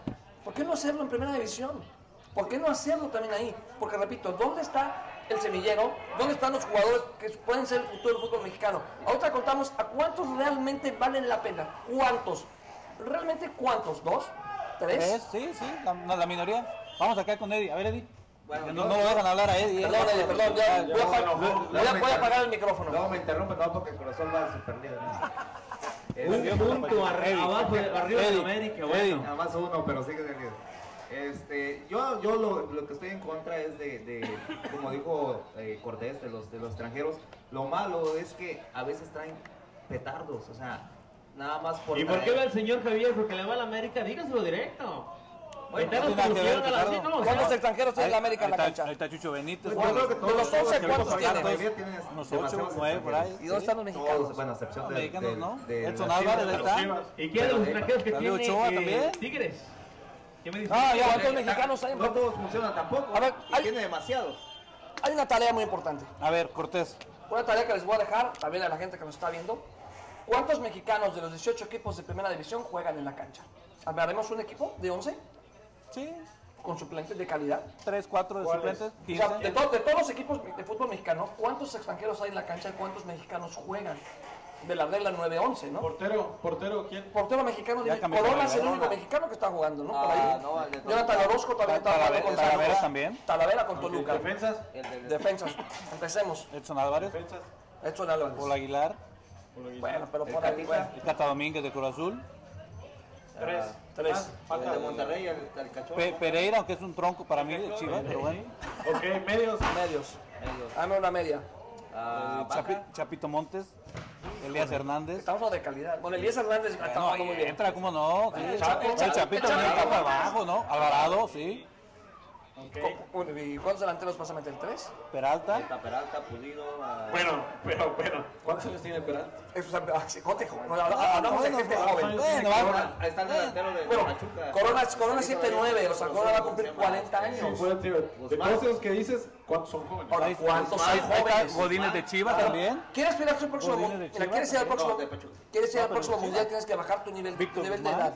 Ey, tienes que bajar tu nivel de edad. Ir a una Copa del Mundo con que 25, 26 es bastante regular. Es lo que está haciendo Estados Unidos. Por supuesto. También Porque es es que bueno. tienes que bajar el límite de edad de tu selección. No puedes empezar a ir con, como decíamos, Guardado, el Chicho. No, eso ya no. Espérame. Eso ya no. Espérame, no, yo sé que no, pero son treintones. Si al rato, en 3 años, no hay ningún talento joven aquí, desgraciadamente vas a tener que echar mano de esos treintones, entonces tu límite de edad crece. Como lo hicieron con Rafa Márquez. Por pasó supuesto, por eso, ahorita yo siento, lo repito, la tarea es, ¿cuántos de esos mexicanos son jóvenes? El Chucky es uno de ellos. Chucky Lozano. Pero no está en hablando. México, estamos hablando de la Liga Mexicana. Bueno, Guzmán, el de Pachuca. Guzmán, sí. Bueno, Cata no. 11, hazme 11 jóvenes menores de 24 a 20. Ah, no, Desde la bueno, portería, sí, No, es que, o sea, ¿quieres ser? Gudiño. Si te agarras uno de 27, al mundial va a llegar a 30. Gudiño en la portería, Gudiño. Edson Álvarez. Edson Álvarez, sí. En la defensa. Bueno, dejémoslo de tarea porque no se nos va a ir el programa en buscar Bueno, quién, ya vamos a pero terminar, sean pocos ya vamos a jóvenes. terminar con este tema, aunque el señor Luis Cortés, la verdad que ahora venía con todo, tiene una fuerza, Con trae Tokio. mucho power, como se dice aquí. Me hizo enojar, me hizo enojar Julio. Vamos a cerrar con el tema de Guadalajara, que bueno, la filosofía es de tener puros mexicanos, y bueno, como le decía el señor Luis Laiza, que bueno, porque nos van a representar el Mundial de Clubes el próximo diciembre. Chivas, ¿no? Y bueno, que le vaya bien al equipo de Guadalajara, ¿no? Ojalá que le vaya bien. ¿Sabes qué? Ojalá en este tipo de torneos a mí me gusta que todo el mundo apoye al que sea, ¿no? No que empiecen, es que son las Chivas, no, porque ellos nos van a representar. A México, Representan a a los México. países. Como sea, nos van Sí, a en representar. el mundial van mixtos todos. A mí, por ejemplo, No pasa nada. yo no soy afín del Monterrey, que digas, pero cuando fue, pues digo, bueno, vamos al Monterrey, hay que verlo. No, dígalo como dijo. Es que Qué el se- bueno, va al Monterrey. Es que el señor Torbellino le va a aguantar eso. Cuando Cruz Azul fue subcampeón de la Libertadores, yo no era fan del Azul y sin embargo no me perdía No, los yo sí, partidos. claro. No me perdía ningún solo de los partidos de la fase final. Sí, ni sí, de la- sí, perfecto. O sea, es que imposible perderse. es un solo país. Bueno, Eddie. Y luego también Guadalajara llegó a la final. Pero hay gente que no igual piensa contra así. Boca. Y yo veía los partidos de Boca y el Boca es un gente que no piensa partidazo. así. Un partidazo. Pachuca en la Sudamericana. Lamentablemente, ¿no? No, el Son Pachuca. las Chivas, no El las- Pachuca en la Es Sudamericana. México, olvídate de la camiseta. En un evento Ah, internacional, es México. Aunque traiga la de las Chivas, aunque traiga la de la América, aunque traiga la que quieras. Bueno, ya. Es de México. con el azul? Claro, Sí, claro, se le sí, apostó con, Cardoso, mira, sí. se le apostó con Cardoso y con Sergio Almaguer. Qué buen refuerzo. ¿Quién fue? Cardoso y Mohamed, ¿no? Mohamed hubo refuerzo de la América. Ese año Cruz Azul se reforzó con Sergio Almaguer, que estaba de central, y con Cardoso, que estaba de delantero. Bueno, creo que esos torneos más. Y se fueron a de penales, ¿y quién falló? Mira, esos torneos. Piñeiro, el extranjero. Esos torneos más allá ¿Sí? de ganar algo más allá, yo creo que unifican mucho la Liga Mexicana, le dan un buen sabor, la gente está contenta, llevan buenos refuerzos, Bueno, ya. es atractivo, ¿verdad? Se acabó, Es terminamos. bueno. Y dejan mucho dinero. Terminamos Oye, con este solo tema ya. como pista para toda la gente que ahorita me ha mandado A un ver. mensaje, Fíjense, del 1 al 10, lo que es el torneo de la Liga Mexicana de Goleadores, solamente están 2 mexicanos del 1 al 10, todos los demás son uruguayos, argentinos, Siempre va a ser así, siempre va a ser un así. francés, y ¿sabes qué? Está Oribe Peralta y está Sambuesa, en el top 10. Y son 2 mexicanos. No, para que usted lo vea, Sambuesa es argentino. ¿quién es lo que- Sambuesa es argentino. No, pero si naturalizó mexicano. No importa. Eso no importa. No entra. De líder de goleo. Chico, fui a jugar. Señor. Jiménez, Ciña, a jugar. Ya, con eso lo dejamos ya. Ahí no entra. ¿Sabes qué? Lo podemos dejar como próximo tema. No entran. Es que él es americano, por eso, él es americano. Fue Bueno, Chaco, fue también No, ya. jugar, Gabriel Ciña, Caballero. Terminamos no con entra eso. como mexicano. Mira, Eso es discriminación. Nada más para cerrar. Usted diga que sí A ver, o no. el líder de goleo es Furch. Le sigue el francés. Sí, siempre. Sí, Saboselli y también, Jonathan ¿no? Javier Rodríguez Portillo, que está en tercero. jugadorazo. Peralta va muy por debajo y los mexicanos van muy por debajo. Bueno, así quedamos con este tema. Vamos rápido porque el tiempo se pasa volando. Vamos con el último titular de este tema, hablar del equipo de Pumas que estará jugando con Chivas. Ahí seguimos hablando de los 2 equipos. La jornada 12 será el sábado. Bueno, ¿cómo llegan sus 2 equipos? ¿Cómo le va al equipo de Patiño de Pumas? Y bueno, le pregunto al señor Luis Laiza, ¿cómo ve el equipo de Pumas? El fan número 1 de Pumas. Sí, Es el único creo que le queda. David. El último leal. No, yo espero un buen partido. Yo la verdad, a diferencia de Torbellino, las Chivas están empezando a jugar bien. O sea, no es tan mal como mucha gente lo quiere ver. No, O sea, no, claro los que no. planteamientos, si tú ves inteligentemente los partidos, el Chivas está jugando bien. Chivas empieza a jugar bien, lo plantea bien. Cardoso es muy inteligente, como entrenador es súper inteligente. Quien diga lo contrario, no sé. Aparte, ¿cuánto tiempo tiene experiencia Cardoso? No va a ser fácil para los Pumas. Yo digo que sí ganan los Pumas, la verdad. Pero no va a ser fácil. Las Chivas vienen jugando muy bien y siento que en una de esas hasta se van a colar. No, bueno, yo creo que este partido será interesante. Primero porque ya jugando un partido, el equipo de Pumas después de 36 años va y le gana a Guadalajara. Creo que hace mucho que no lo hacía. Bueno, pero igual cuenta, es un partido. Va a ser un partido, creo que interesante, coincidimos con eso, Eddie. Aunque dice que tú quieres hablar de Cruz Azul, pero bueno, vamos a hablar de este partido, ¿no? En la Copa, ¿quiénes juegan? O sea, las básicas, ¿no? Bueno, Los suplentes, ¿no? suplentes. El segundo equipo. No Claro, importa. y el segundo equipo, en cuestión de trabajo, Es que ganar, trabajan ahí. mucho mejor los Pumas que las Chivas. Así de fácil, por eso le ganamos. A ver, Eddie, para cerrar con este tema. Sí, yo coincido también. A mí me gustan las Chivas. Sería como el segundo equipo que sigo. Y como dice, Eric. Ahora resulta. Siga la Chiva. Es Chiva de Closet. Y nos están viendo. Chiva de Closet. bueno, a lo que voy. Chiva de closet. Bueno, esperemos que termine gritando el señor Torbellino para... Chiva de closet. A ver, ya salió. A ver, Eddie. Como dice Laiza, Cardoso está haciendo jugar bien a las Chivas. Se está viendo la diferencia de los primeros partidos donde en realidad casi no jugaban a nada. Ahorita tienen un buen planteamiento, se paran muy bien. Es un equipo que juega muy bien. Tal vez no le alcanza todavía como para ganar todos los juegos. Plantel, ¿no? Por el plantel, exactamente, como dijimos, como estábamos comentando hace rato con lo de Guardiola. A ver, los jugadores no te dan para tu planteamiento. Pero están por el camino, o sea, están bien, Van bien jugando por el sí. camino. O sea, tal vez, como dice se pueden llegar a colar.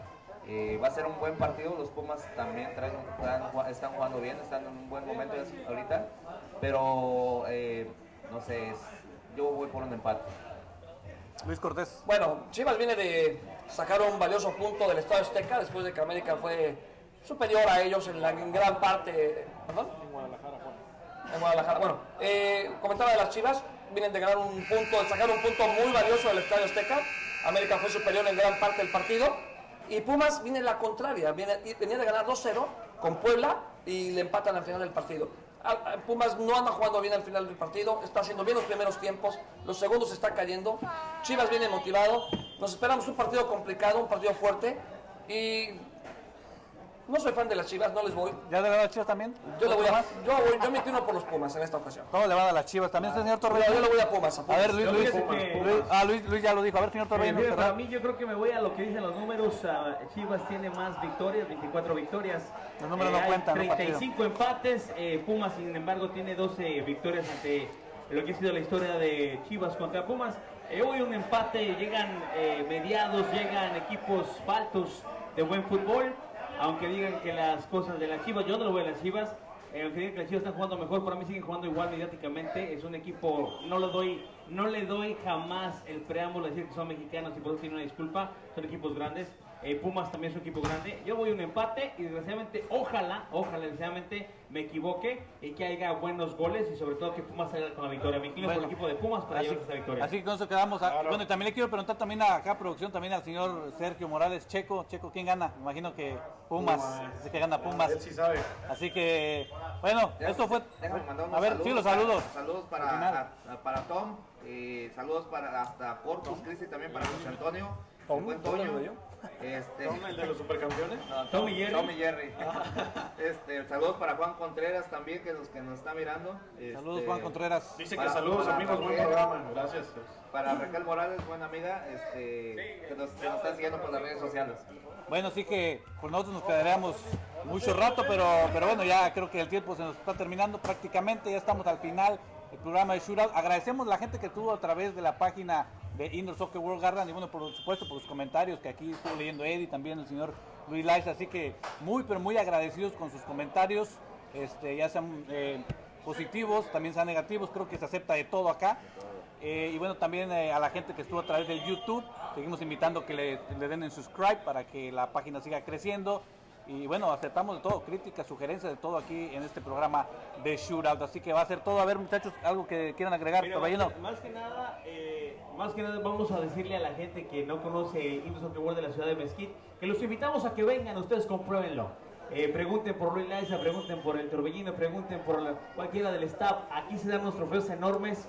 Ya todo cambió, lo venimos diciendo, y no porque nos convenga, sino porque la gente así lo está comprobando. Entonces, que voy de la ciudad de Galán y de Mesquite, los invitamos para que vengan ustedes, para que vean qué tipo de trofeos, qué tipo de medallas, pero sobre todo saben qué buen nivel futbolístico se juega y el ambiente que tenemos aquí es excelente. Así que la invitación está abierta. Nos gustan los comentarios que nos hacen crecer, nos gustan las críticas porque nos hacen mejorar, pero ¿sabe qué? Lo invitamos a que venga con nosotros a jugar, que ahí se viene el frío, señor Javier. Sí, por supuesto. Un poema. Sí. Ahora le digo un poema. No, a ver, seguimos con el señor Luis Laiza. Despídase, ese va a ser el poema. Despídase. Ya por ahí que nos sugirieron que el micrófono también, que no nos lo pegáramos poquito. Okay, claro. Gracias. Preguntan que cuándo va a estar la página del guapo Laiza. Ya está la pausa en la page. Se le mandó Luz Cortés ahí desde el comentario. Ya me están regañando. Ya tiene Me su faltó fan. saludar a Nayeli Sánchez, a Yuri y a Alma Flaca Sol. Saludos, Nayeli. Saludos a Alma. José Antonio Hernández. Y bueno, para todos, yo nada más quiero agradecer. La invitación obviamente sigue abierta para Juan Salazar, para, bueno, el vaquero ya estuvo aquí un ratito con nosotros, para Miguel Mendoza. Sí. Para todo el mundo que quiera venir, la puerta está abierta, como dice el Torbellino, aceptando sugerencias. Les invito a todos que por favor denle like a la página de YouTube, Indoor Soccer World Garland. Denle like a la página de Facebook, Indoor Soccer World Garland también, Indoor Soccer World Mesquite, los esperamos. Ya tenemos ligas todos los días, en los 2 días, vienen sorpresas muy buenas. Síganos por acá, que también vamos a dar regalos muy pronto. Estamos muy agradecidos con nuestros nuevos patrocinadores, Cowboy Insurance y Dulcería Ross Candy. Tenemos muchos proyectos, de verdad, muchas gracias porque nos empiezan a seguir, porque nos empiezan a escribir y esto va a crecer. Muchas gracias, de verdad. Como le dicen, señor Luis Cortés. Señor Luis Cortés. Pues de igual manera, no, agradecer a toda la gente que nos sintoniza cada martes y mandar un saludo muy especial a mis hijos en la ciudad de Puebla. Nada más, a toda la gente. Le quiero hacer una pregunta especialmente a usted. ¿Lobos WAP o Puebla? Puebla, por supuesto. Por ahí se viene el partido en la jornada 12. Y la franja tatuada en el pecho. Ahí está. Saludos a mi coach Javier Contreras.